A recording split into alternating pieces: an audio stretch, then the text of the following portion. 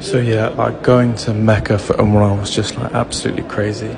The whole process was honestly so exciting. Like you have to wear the ihram from the morning, and we flew from Riyadh to Jeddah, and we had to wear it the entire time because you're not allowed to take it off. And obviously being Muslim, you know, it was so amazing to see the Kaaba for the first time, this point where I've been praying to for 3 years of my Islamic journey. It was such an unbelievable, special moment. And honestly, you can see I don't really know how to react. I'm kind of just like looking around, taking it all in. It was so like emotional, you know. I wanted to capture it like on my phone. I wanted to stare at it.